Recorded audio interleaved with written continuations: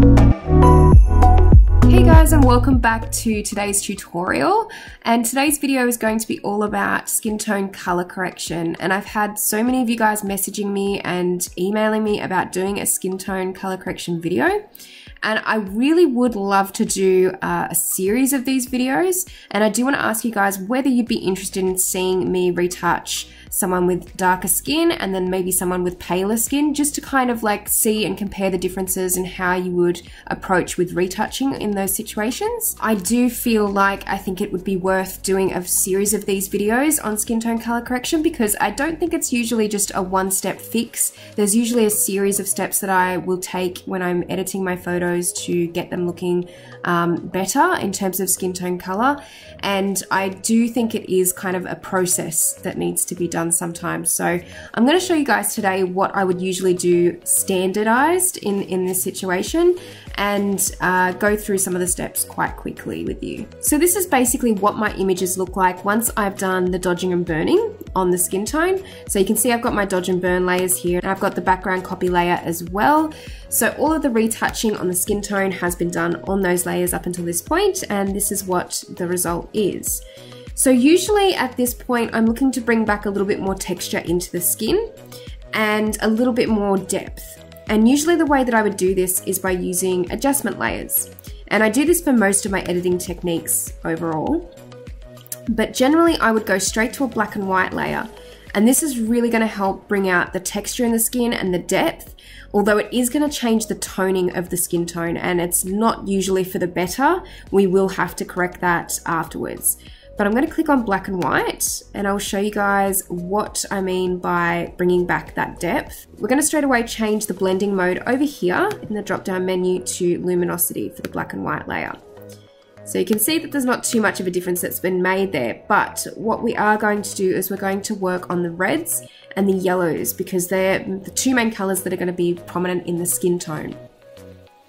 So if we click on the reds first and we drag this slider down, you can see that it really creates a little bit more depth and texture within the skin tone. It will darken those little freckles, and even the pores, it will make them stand out a little bit more. Her skin looks a little bit shinier.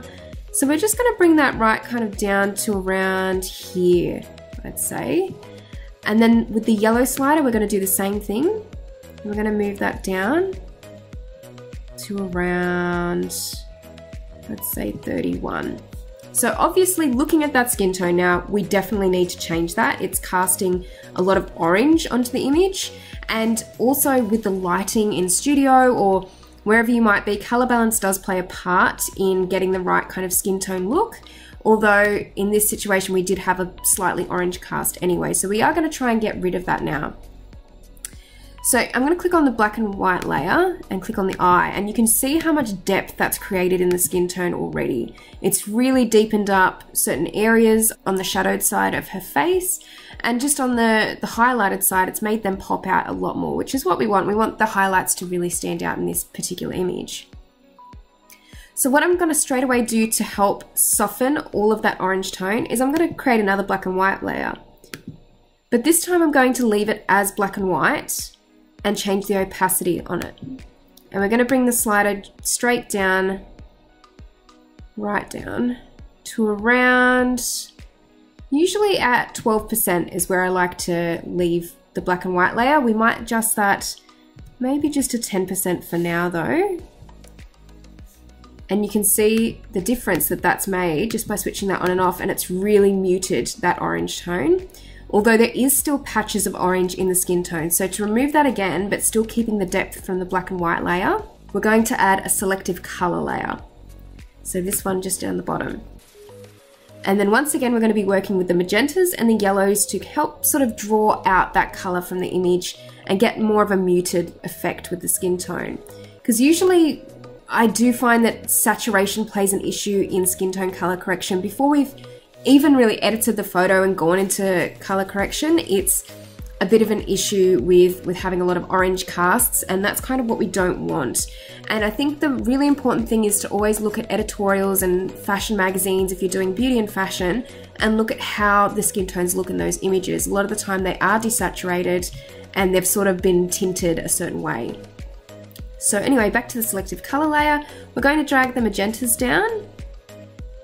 And then we're also going to drag the yellows down. And we're going to drag them both down until we sort of get to a point with them that looks fairly neutral, which is probably around about maybe there. So I'm going to click the eye on that, and you can see that's really drawn out the orange look with this particular skin tone at the moment. So another way that I like to do color correction and color grading is by using luminosity masks. Now, I'm not going to go through a huge tutorial today on luminosity masks because I do feel like that deserves its own video. They are a little bit more in depth, not necessarily complicated, but I do want to explain them properly, and I don't feel like it's maybe a good idea to do it all in this tutorial. So I'm going to focus on that in another video, but briefly right now I'm going to show you what a luminosity mask can do for the skin tone color correction. So if you go over to your channels tab, and you can see you've got your different channels here, and you've got the RGB channel just here. Usually I would start off by doing a basic luminosity mask, and this will affect the highlights of the image by going Control or Command and then clicking on the RGB layer. So you have to hold down Control as you do this, and then you'll see that a selection's popped up on the highlights and the most brightest parts of the skin tone. Then I'll go back to Layers, and I'm going to bring up Levels. And this is really just affecting the brightness of the image at the moment. We're just going to bring up the skin tone to be a little bit brighter. So I'm going to move the highlights just over to where the graph starts getting a little bit more brighter. And we'll just have a look at the midtones too. We'll bring those up just a little bit to help brighten the skin tone that little bit more. And that's really helped bring out the highlights even more. It was looking a little bit flat before, so if we turn off the eye, you can see that it is looking a little bit dark, a little bit muted, and a bit flat. But we do want to have that bit of contrast that comes into the image by using the levels layer. So what you saw me just do was basically creating a luminosity mask, but I'm going to go into that much further in depth in another video. And I really hope you guys will be able to understand it like in a better way, and I hopefully can simplify it a little bit more for you. But that's generally how I would create a luminosity mask. And they are basically taking parts of the image, the midtones, highlights, and shadows, and helping them to stand out more, to pop out more, and making them individual parts of the image that you can work on. So next thing we're going to do is move on to more of the color correction. Now, a lot of this does stem from the fact that I used a black and white layer, and I was quite heavy in how I applied those settings initially, but if you don't apply them heavy enough with the black and white layer, it's not adding enough depth sometimes. So I do feel like it's kind of an important thing to do initially, and then you can kind of work on getting the right skin tone afterwards, but still retaining that depth in the image. So the next thing I'm going to do is move over to the adjustment layers again, and this time we're going to go to color balance. So it's still looking a little bit too warm for my liking. So I think in the mid-tone section, we're going to move this slider here over to the blue, and this is going to add a little bit more blue into the image, just to kind of make it a little bit less warm. And we might try the cyan as well, just slightly moving it over towards that direction. And then I think we're going to go to the shadows, and this is only going to be affecting the shadows of the image, whereas the other one was affecting the midtones. We're just going to move that over to the blue side as well, just to kind of give it a little bit of a cooler effect. So this is all dependent on the photo and the mood that you're trying to create in your photo. Some people might like to have their photos a little bit warmer and the skin tones a bit warmer. But I tend to desaturate them a little bit. I think it adds that little bit more of a professional touch and a little bit more of an editorial look. So I'm going to go to highlights now. And we might go a little bit more pink. That looks pretty good at the moment, so we're going to just click that on and off, and I'll show you what that's done. It's just given it a little bit more of a cooler toned effect on the skin tone, so we're just adding a few more colors in there to sort of counteract that overly warm look. The next thing I'm going to do is bring up a curves layer, and we're just going to brighten that whole skin tone and the image overall because it is looking a little bit too dark and shadowy in places. So before we use the levels to bring out the highlights, but using curves as an adjustment layer, we can really just lift the entire exposure of the image just that little bit more. So we'll click on curves, and we're just going to move this bar up a little bit more, probably to about there. And we'll mark another point just about there on the image. So you can see just by putting on curves, that's kind of allowed the image to become that little bit brighter.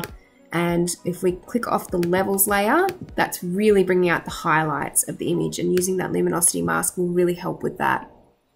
So the next thing we're going to do, and it should be probably the final step in my color grading process for skin tones, is going down to the adjustment layers again, and we're going to add a vibrance layer.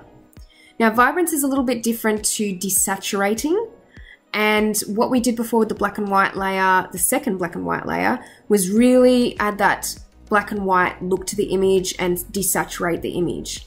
But with vibrance, we're just going to take away that really vibrant warmth look that's still kind of hanging around in the image, and just bring those colors down a bit to more of a muted color. So we're gonna maybe, I think probably put it down to around, usually around -7 seems to be a really good number for a lot of my images.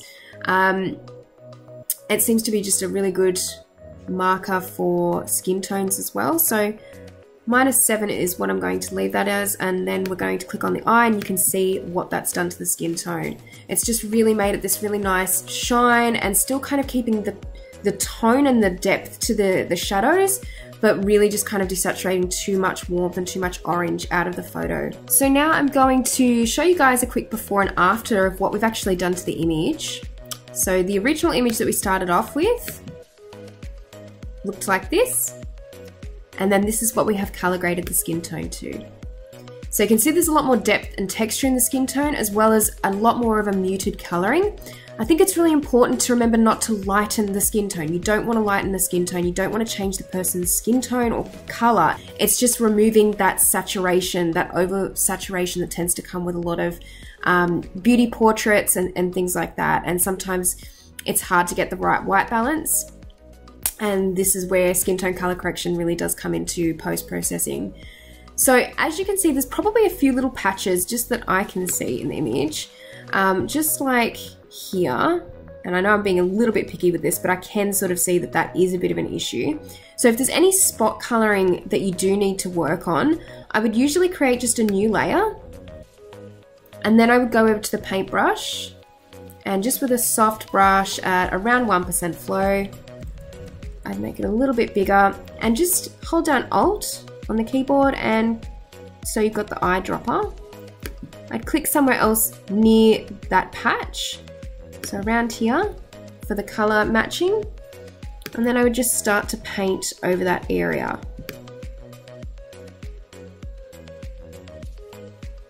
So we're sort of like just masking that at the moment. I'm just painting over that area. It doesn't have to be too heavy or too light, just somewhere in the middle. And then we're going to change the blending mode of the layer to color. So you can see if I click the eye on that, on and off, it's really hard to see, but you can actually tell by looking close that it adds more of a pink tone to that. You can also brighten it up a little bit, but usually I just like to use that method of using color to kind of match it in a little bit more. Color's usually the best blending mode for that particular technique. So I'll give you guys a final before and after now. So this is the original image, and this is what we've brought the skin tone to now. So obviously this is a very stylized type of skin toning, and this is more of a personal way that I like to use adjustment layers in terms of toning my images and toning skin. However, there's lots of different ways to do this in Photoshop, and you don't necessarily have to do it this way if that's not really your style. You don't have to use the luminosity masks. You can keep the image a little bit more muted, a little bit flatter. You don't have to use too much brightness, and you can use different adjustment layers in terms of color balance and selective color to achieve the same results. So this is generally just the steps that I like to take when I'm doing skin tones in particular. And I think the main layers to kind of look out for are probably the black and white layer that I initially used, and then just kind of using some of those desaturation techniques to get rid of the real orange saturated look in the images. So I hope you guys really enjoyed this tutorial. If you would like a bit more of a series on skin tone color correction, I can definitely try my best to bring that out for you. It might take a little bit longer for me to get that out because I am trying to work on this particular series with beauty retouching at the moment, but I definitely would like to have that in the works if you guys are interested, and do a few different retouching methods on a few different skin tones so you can see more of an overview of how it can be done. I hope you guys liked this tutorial. If you did, please give it a thumbs up and let me know what else you want to see on my channel. I will be bringing out more of a color grading tutorial in general very soon. And yeah, I hope you guys enjoyed this. Let me know what you want to see on my channel, and I will see you in the next video. Bye!